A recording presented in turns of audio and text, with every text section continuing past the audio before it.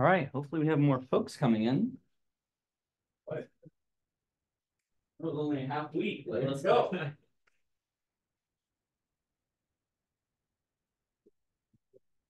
You else in that room? Sorry.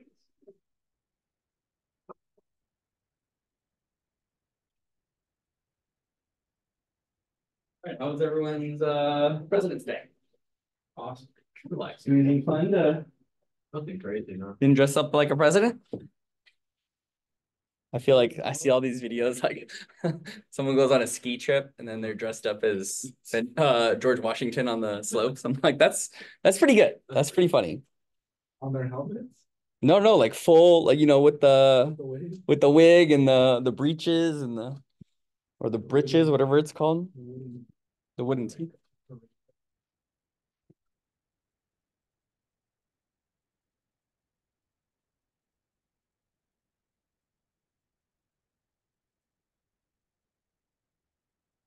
Okay.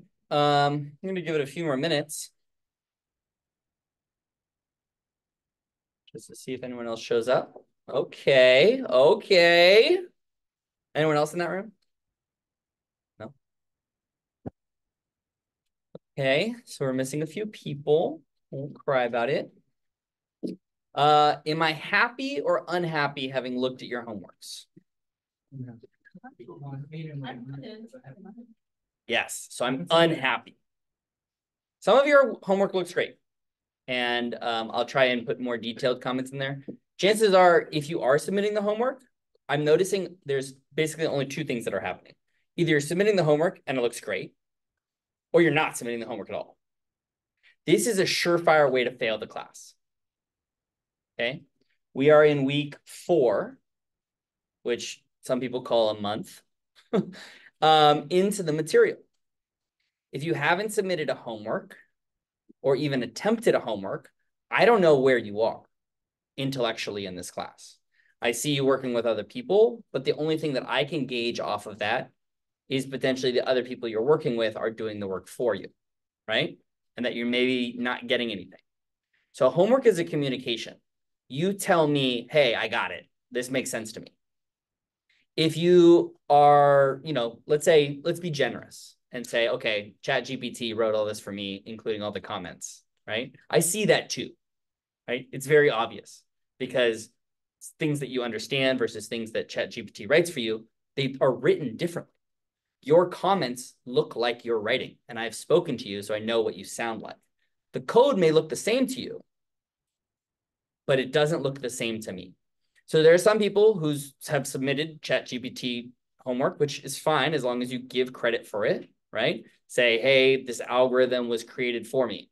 I don't have a problem saying, okay, that's fine, but what do you understand? You're going to be held to a different level than if you created the algorithm and it doesn't work, right? So the easiest way to fail this class is not to take it seriously, because a majority of the work that you have to do will be done not by like writing out derivations, but by understanding all the work that's going on. Does that make sense? So you come in here, you say, I do the pair programming, that should be enough, right? No, that's 30% of what I consider the grade. Getting a 30 in this class is not a passing grade. So I'm giving you already one big red warning light. It's blinking. It's not for everyone in the classroom. But if I'm talking, you know who it is, right? Okay. I've seen 2 people come to office hours in 4 weeks. I've had 0 questions on Slack. I've had 0 emails about questions. So when you submit a homework and you say, I didn't really know how to do this, that's also insufficient. Okay? I work for you. My job is to help you learn. If you don't get something before you submit it, send me an email, send me a Slack, send me a screenshot. Okay? That's my job. I will respond. I'll make time for you. We can do Zoom hours. I don't care, right? Shake it into you. Okay, so this week you don't have a homework, but that was already in the plan. So maybe you're thinking, so, I'm going to catch up. So Monday, I better not be this angry. This is what I look like angry, okay? Homeworks get done or you fail. Good? All right. Other questions, programmatic questions. No, I said I started to write comments on them, and then I got disappointed at how many were empty. So I just decided that I'll come back to that. And if you're curious, right, if there's no comments on your homework and you know it looks good, that just means that I think it looks good, right? So usually what I'll try and do is I'll say, hey, you know, all the algorithm looks good here. Or if you write me a comment that says, I don't really know what I'm doing here, I'll say, okay, let's talk about it. It tends to be a lot harder for me to mark up code and to show you how it works than if you were to say, hey, you know, I didn't really get how this worked. We have a 5-minute conversation where I either show you in your code how it could be amended, right? And that way, instead of me just correcting the homework, which doesn't do anything for you, you see what is the thought process behind these 3 changes that I made in your code, right? So sometimes it'll just start MC, my initials, and then a comment, right? Or come see me or something like that. And if you say come see me, that doesn't mean don't get scared, right? It's just like 5 seconds. Okay. So now we're going to be talking about derivatives. We're already moving away from some of the stuff that we talked about last time. Just to hit on one thing really quickly. We were talking about accuracy and speed. We talked about numerical error. And I really hope that you're following along in your own book. We talked about computer speed. And so in particular, you had one problem, which was the Madelung constant from homework 0, where you try to just run really, really large numbers until it stops. You're basically trying to run out of computer processing power. And because you're not running it on your real machine, you're running it on CoCalc, it should give up, right? So most of you, I think, got through that if you attempted that problem. 2 more things that I want to talk about. When we talk about accuracy and speed, hopefully you tried this little problem where you cut this up. You made a program to evaluate the integral and you compared it to the exact value and you found out why it didn't do a good job, right? That was something called an approximation error. So how closely we approximate this means that it'll get better as the computer gets a better approximation, but then it gets worse again because of what type of error? What's that? Rounding error or numerical error. Very good. Okay. And so there are 2 other forms of error, as I promised. One of them is user error. What does that mean? You fucked up. That's the politest way to say it. And what's an example of user error? Putting in like a wrong value. Exactly. Right. Just imagine you're trying to do an operation on X and you accidentally wrote XX, or you're trying to do an operation on Z and you wrote Y. You know, like there are just small bugs in the code.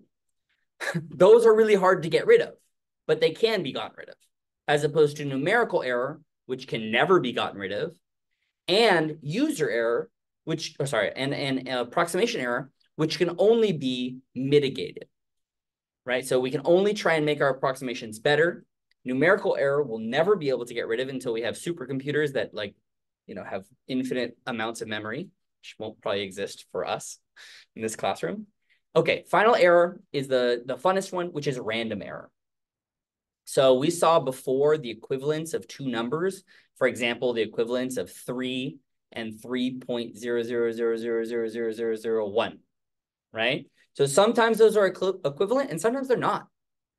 And what that means is that these are real machines, and real machines, physical objects, have random stuff happen to them. So the power can go out. You can have a bit of memory just flip. So when we talk about memory, we think about it in terms of lockers. And if each one of those lockers holds either a basketball or not, that would be how you think about numbers represented on your computer. In normal life, if you put a bunch of basketballs into lockers, you would expect when you opened them up, they would still be there, right? That's not the case for memory. Sometimes you can have a memory just flip. Now, it doesn't happen very often, but it does happen because we're thinking about charge inside of these memory pieces is in fact a quantum mechanical operation. So electrons can jump, the power can go out, a capacitor could burn out in your computer. You could just have all of these actual physical processes completely random occur inside your computer. Does that make sense? Usually, there's backups.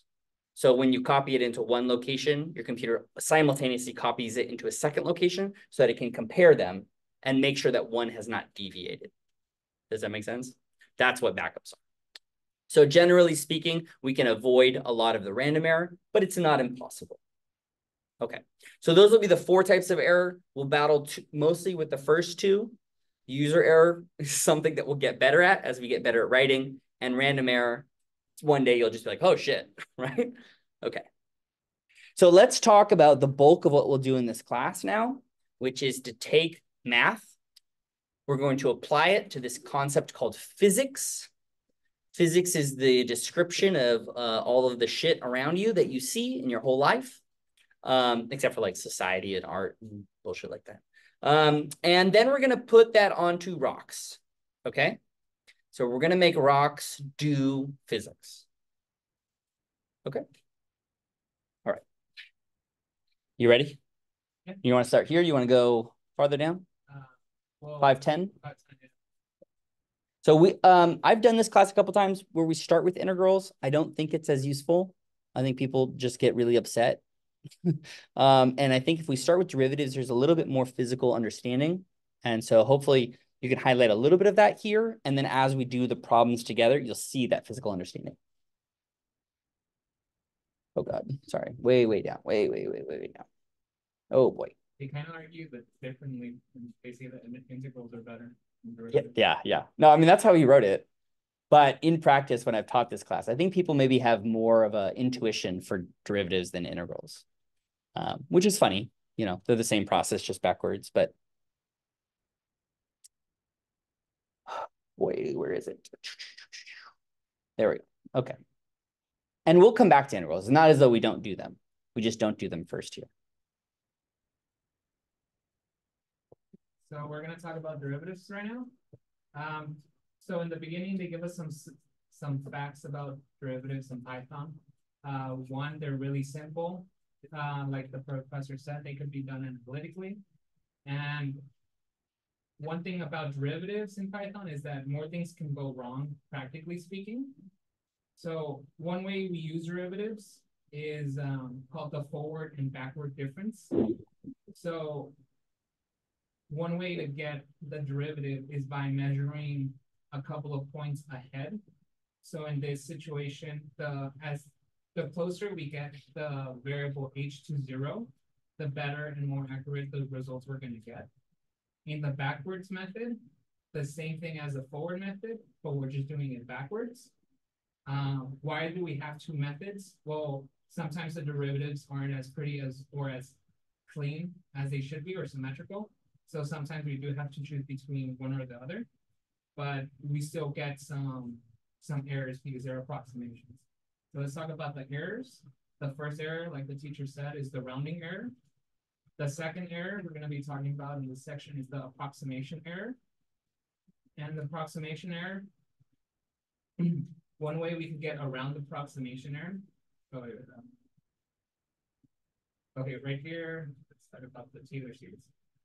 So let's pause for a second. Do people remember what a Taylor series is? What does a Taylor series mean intuitively?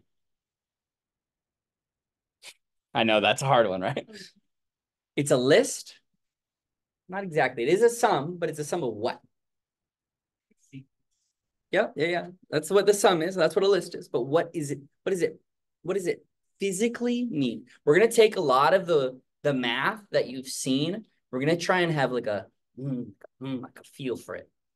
Okay.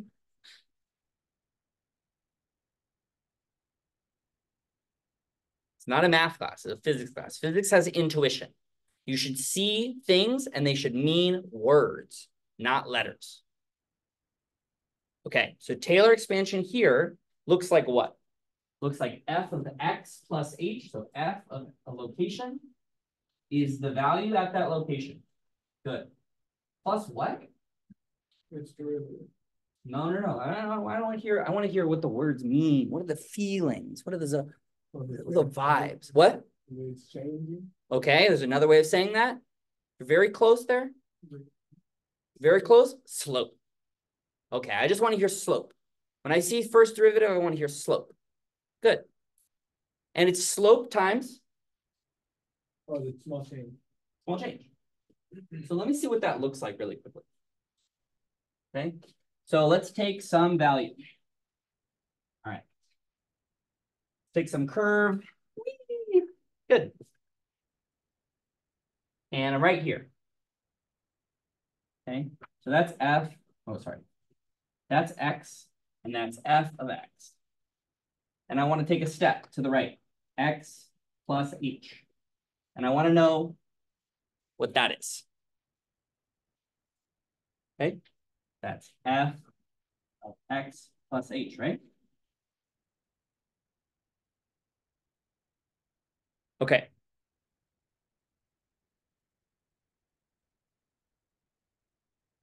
Small change times slope. Small change times slope. Good. So slope is what? The angle at which the curve changes. Okay, so it's this dotted line, right? Is it? At that point. At that point? And h is this one, right?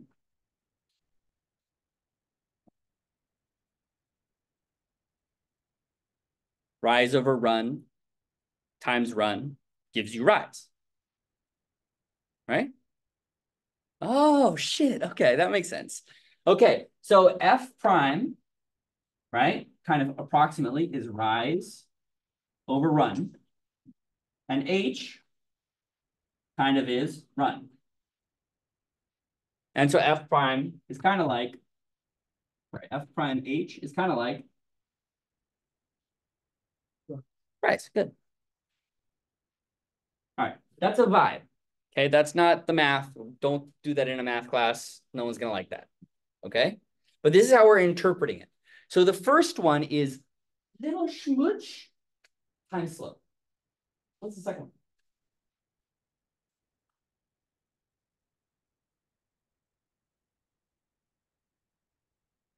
one? Yeah, what is it? The slope of slope. Nope. No? Sure, it's the slope of slope, but that's not a vibe. You don't tell your cousin that. Hey, bro, I just did the double derivative. It's the slope of the slope. They're like, what? So it's how fast the vibe is changing. What? How fast the vibe is changing. How fast the vibe is changing. Good, which would be the... Oh, come on. You don't have the acceleration of the vibes.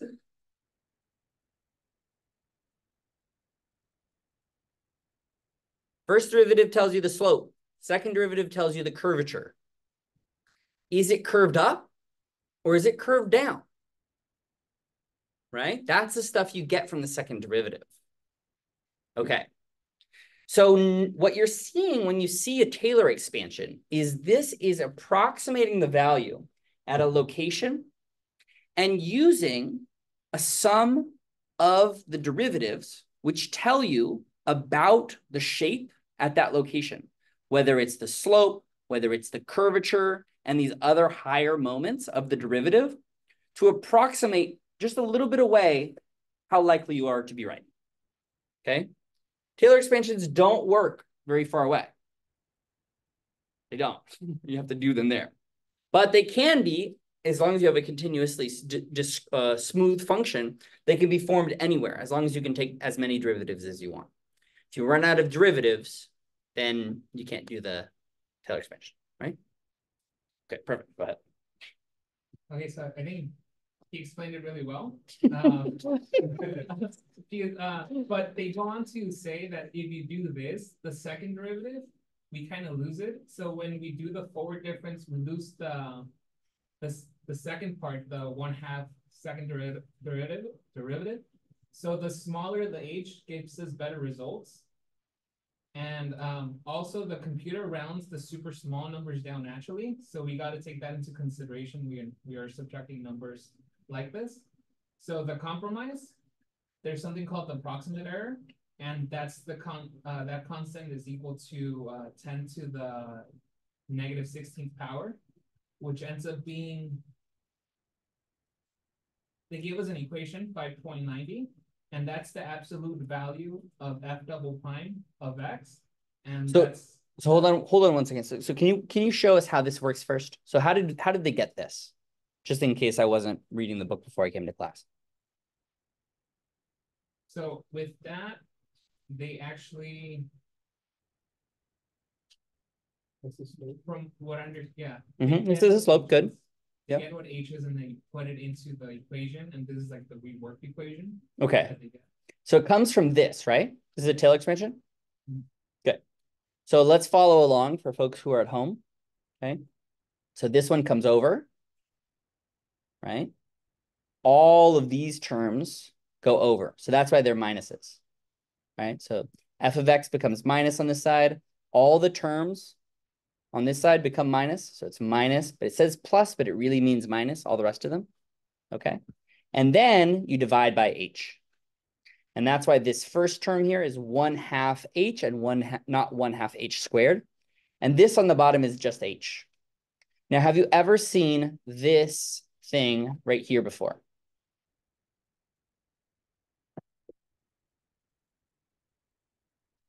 Yeah. Have you ever seen this thing before? Okay, what is the fundamental theorem of calculus? It's the small step we take forward minus the step we were at over the small thing. So it's this.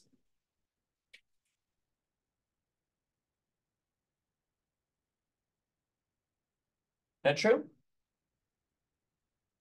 All right, I'm missing one very important thing. Limit. Ah, the limit of H probably zero. Hey, this is the fundamental theorem of calculus. And that says that this is f prime of x. Okay. So that's almost right? I mean, like that's like 80% of it there. Except for I don't have a limit symbol there at all. And on the right-hand side, I got a whole bunch of extra garbage terms, right? And that's why this thing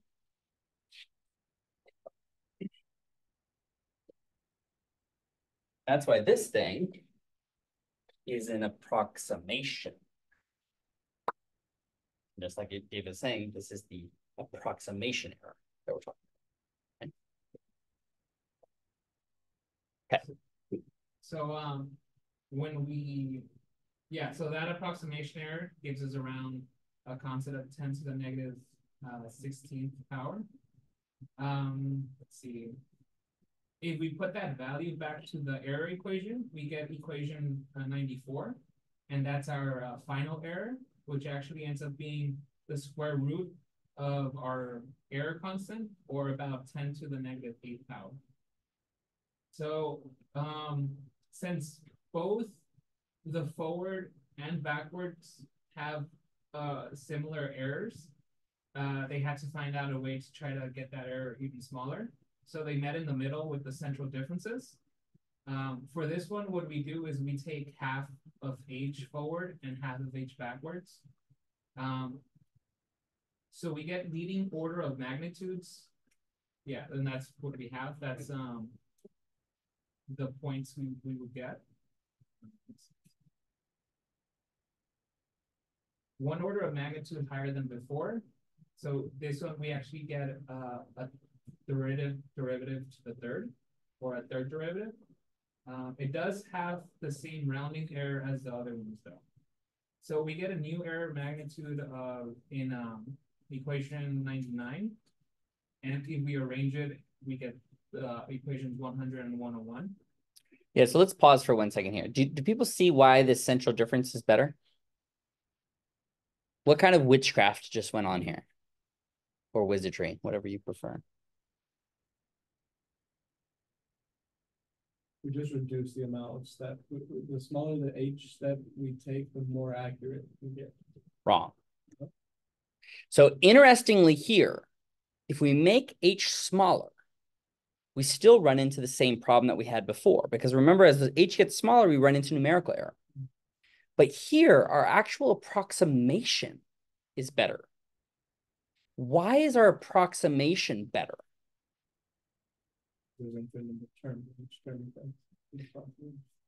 Well, you're on the right path. You're on the right path. But have a look at what they do here. Here, it is true that they take a smaller step. So it's not totally wrong what you're saying. But by taking the difference between these two approximations, you get a better approximation. Yeah. Is it because you're getting like a range in between the small steps, so that's why it's easier to approximate because you know what your limits are? Well, just look at what's written, right? Here's the first one. This one has f of x. This one has f of x. When I take the difference, what happens to f of x? Gone. This one has f prime of x. This one has f prime of x. When I take the difference, what do I get? No. This is plus and this is negative. So now I get one of these copies. Okay. What about this one? These are gone. So I got rid of my f double primes because I had a better approximation. This Taylor expansion is witchcraft, right? But it's smart witchcraft. They looked and they said, well, if I approximate it like this, and then I take the difference, I can get rid of terms that are bugging me. And the better approximation means that I'll get a better result. And it has nothing to do with H. Because even if I use this one and I compare it to the one that I used before and I use the same size H, this will give me a better result. Because the approximation is better. Because now this is H squared F prime. Oh, sorry, triple prime. Right? Did we expect that? No. It's kind of wild. And in fact, a majority of what we're going to learn in this class is how best to take these concepts like this, right? This is like a fundamental math concept. And we're going to do hocus pocus on it. And in some cases, we're going to find, oh, it's limited, but we have to live with that. And in some cases, we're going to be like, no, we can get around it if we're just smart, right? That's the coolest part about computation, is that the constraints are your creativity. Is that cool? Okay. Continue. Sorry. So after when he said the error magnitude of that and should be 10 to the negative 10 to the negative fifth power, or the original constant times 2/3. I think I misunderstood it a little bit because I actually wrote, so it's more accurate than the others alone, surprising because we get this closer by making H bigger, but you just said we make H smaller. So well, and it doesn't matter. We can use the same size H, and in fact, we'll need to, right? Because remember what was happening at the end of last class. We had this issue where as we made H smaller and smaller and smaller, we were getting the wrong answer again. So we started off by getting the right answer, and then we got the wrong answer. So as we make H small, right, then we run into numerical error. So H needs to be relatively large so that you don't have just garbage answers. But you can do better by getting a better approximation. So we'll start today with some learning how to do derivatives, better approximations. And over the next 3 weeks, we're just going to learn how to approximate derivatives better and better and better. And you'll be like, whoa, that's crazy. I thought this class was supposed to be about physics. No, it's just derivatives.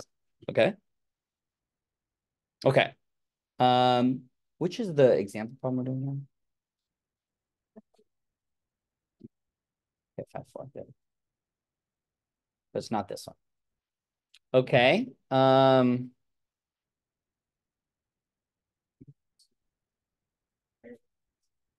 Yeah, I don't think we will yet. I think we're gonna leave this because I want to show people this in the problem. Is 5-4 correct? 5-4 might not be right. 5.4 is just in the constant. Is what? That's just in the constant calendar. 5.4. Yeah, but I might have written it wrong. Let me just double check. It might be fun. Because these are all integral problems. What did I do?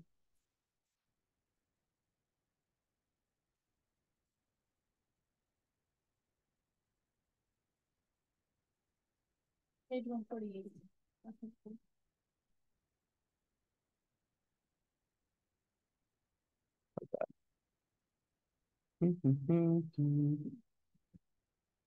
This one? Yeah, this is the wrong one. Because see how this has to do with an integral?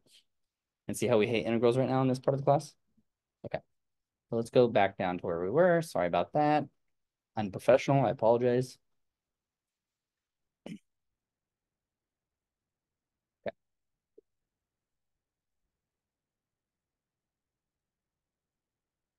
Here's your derivatives. So let us do, I want to use the central difference here.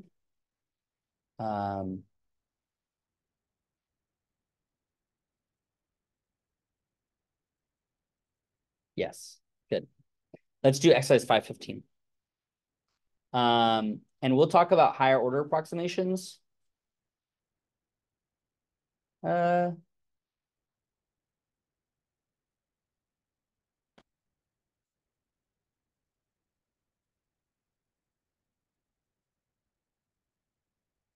We should talk about second derivatives, but we will do that after this one. It might get pushed to right here, Andrew, if that's okay. But it shouldn't. Let me just change this.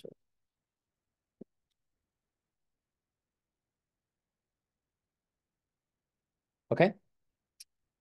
So select a new partner because you're going to learn new styles by talking to new people. You're going to make new friends that will do homework with you because you're all doing homework. Okay. And what we're going to be doing today is it's fairly straightforward, this problem. You're going to create a user-defined function. So, it's telling you specifically, create f of x. You're going to return a value, which is 1 plus 1/2 the tangent, hyperbolic tangent of 2x. Okay? And then Daniel just told you about the central difference, which is a version of taking a derivative. This is the better one, okay? You're going to calculate the analytic formula for the derivative and make a graph with the numeric result and the analytic answer on the same plot. Does that make sense? And then we'll also brush up on our plotting skills. Okay. And if you want to, I would strongly encourage you, start with just a forward difference. Don't start with the central difference. Okay? Take a derivative of the forward difference, and then when you're ready and you're comfortable, do the central difference and notice that one is better than the other, right? Okay. Break.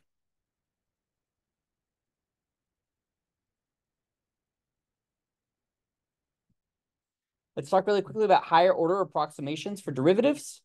This is important because generally speaking, hold on, here we go. Second derivative, this is what I meant to say. You will need not only the first derivative, which is the slope, but the second derivative, which is the curvature. Now, if I use 2 points to get the slope, how many points do I need to get the curvature? Have a look at our wonderful example here.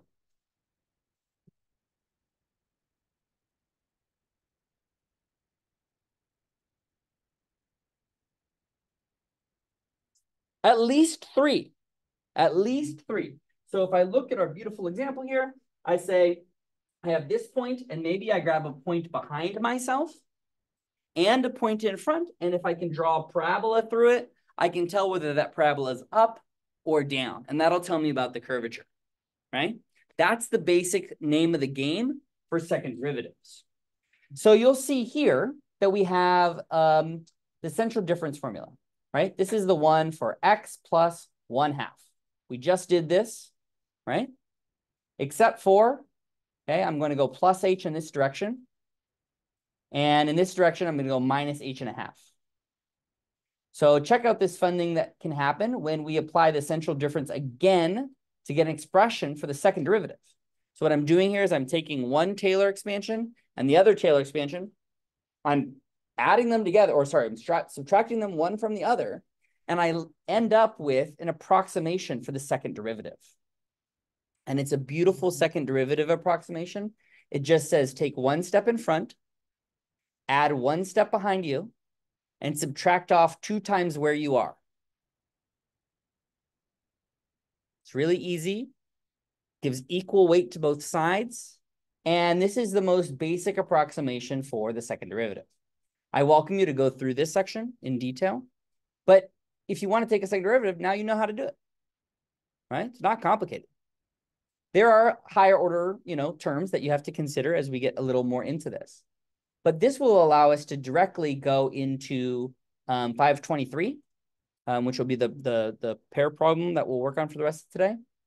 You'll also notice here that you can do partial derivatives. Let's say you have some function which has f of x and y. That's fine. No one cares. Just set x to whatever it is, and then take the derivative with respect to y. Or set y to whatever it is, and take the derivative with respect to x. Does that make sense? Computer don't care. Here's a double partial. Oh God, that looks gross. That's okay.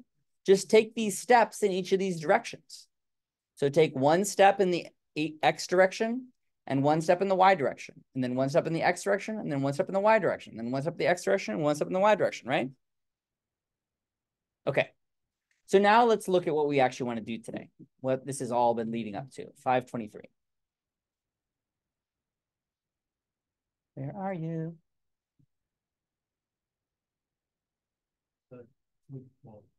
Thank you. All right. Okay. This is a complicated one, but it's fun. Maybe. What you're going to be doing here is light is going to be coming in. It's going to be bouncing off of a surface. Okay. And we are basically going to be forming something that is the normal vector. That is to say, this vector with respect to the surface.